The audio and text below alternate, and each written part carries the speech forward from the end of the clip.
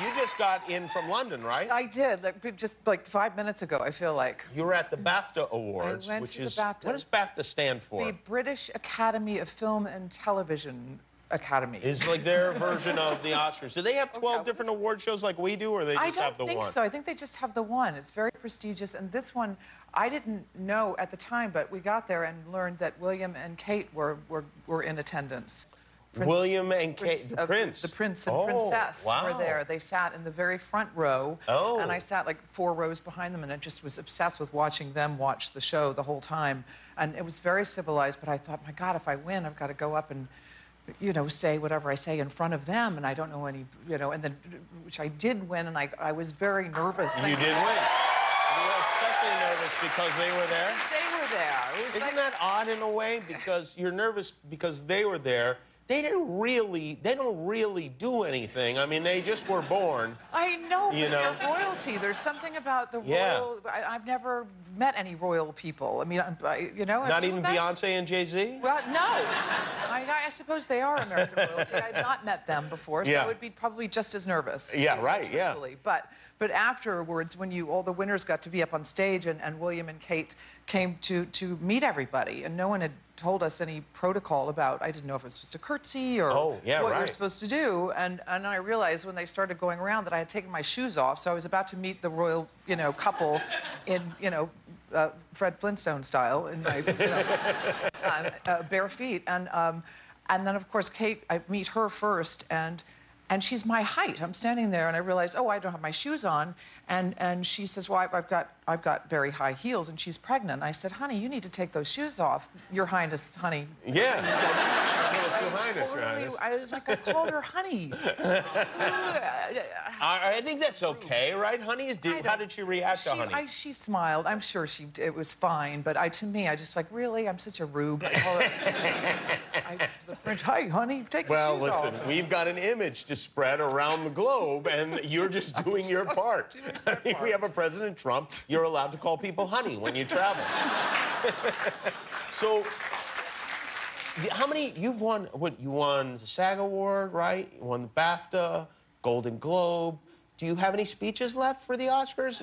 Are you out? So, you know, I've never been very good at writing. I'm terrified of writing. It takes me, 5 hours to write a 5-minute thank you note, a 5-letter thank you note. And I've asked all of my friends who I think are good writers to write things should I win. So I can, oh, really?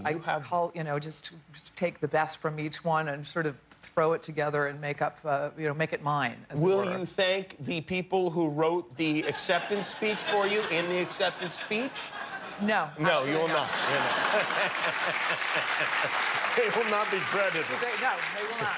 Have you been to the Oscars before? I've never been. Wow, that's something. That surprises me. I feel like you must, but I guess you want to wait till you were nominated. I did. I was asked. Someone asked me to go as their date once, and I said, no. I don't want to. I only want to go if I'm nominated. How about that? To wait. That's serious. You're not kidding around. Yeah. So are you excited about this? Are you kidding me? Yeah, I'm unbelievably excited. I'm taking Stephen Rogers with me as my date. He wrote the movie and wrote this part for me. Right. And I was sort of wishing Tonya had gotten a nomination for Best Movie because I think it's so deserving. It's a really good movie. It's a lot of fun to watch. You play, as we saw in the clip, one of the worst moms in movie history. Yeah. This is a woman who is still alive, right? Well, yeah, and I see now, listen, but when I was working on the part, Tonya didn't know if she was still alive and didn't care where she was. So I felt kind of relieved that, oh, good, I don't have to worry about offending a real person. Like, I was just going to play her, put everything I had into that role and be as mean as Tonya and Jeff and everyone else said that she was. And I was unapologetic about it. And yet now that I know she's alive, I feel I don't want to run into her. You think, I don't blame her. You think she's seen this movie? I don't know.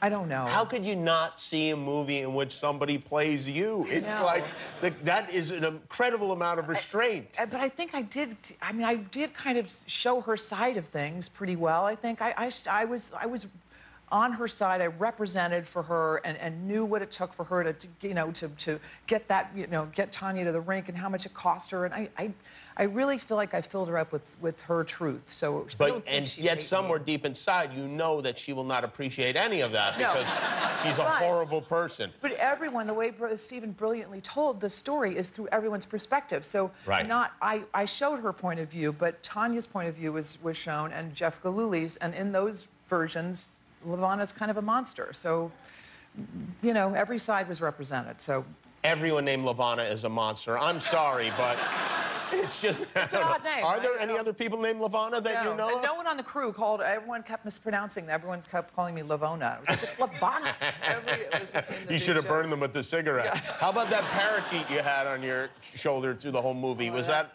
difficult? I auditioned 3 parrots for that role. Oh, really? And this guy was the one I picked because he was the most chill and just hung out on my shoulder and didn't do anything. But then when we got in the, shooting the thing, I had to put a breathing tube in my ear because I decided, in my nose, and because I decided LaVona had to have emphysema, and the bird handler wouldn't let us smoke around the bird, so we did that, and then the bird became obsessed with the plastic thing around my ear. So we kept poking at it, like incessantly. It drove me crazy, and I couldn't do anything because I knew we only had like 2 hours to film that scene, the entirety of my direct address to the camera. So I just barreled on through, and it kind of fueled me. It made me really whatever happened, the chemistry between you and that bird was amazing. It really was. And by the way, I've mentioned the Oscars, we talked about the BAFTA and these other, you got maybe the best honor of all. You got your name on the Dayton Walk of Fame. This is in Dayton, Ohio, your hometown. I hope you know these people. This is Macy Janney, my mother, and Jerv Janney, my father. Don't mean to be pointing This is quite a turnout you had for this event.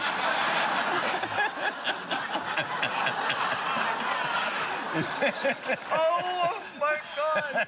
That is so funny. All right, yeah, it was just the 3 of us. Who else is on the Dayton Hall of Fame? There are a lot of it. Jonathan Winters. Oh, wow, that's a great one. Kathy Geiswhite, the cartoonist. The Gish sisters, the famous Gish sisters Lillian from Hollywood. Gish? Yes, they were from Dayton, Ohio. Oh, how about that? Martin Sheen. There's so many people. Wow, that's pretty nice, The only thing odd about it was looking at my star. I don't know if they have my birth date and then the dash waiting for the... Do they think they're gonna...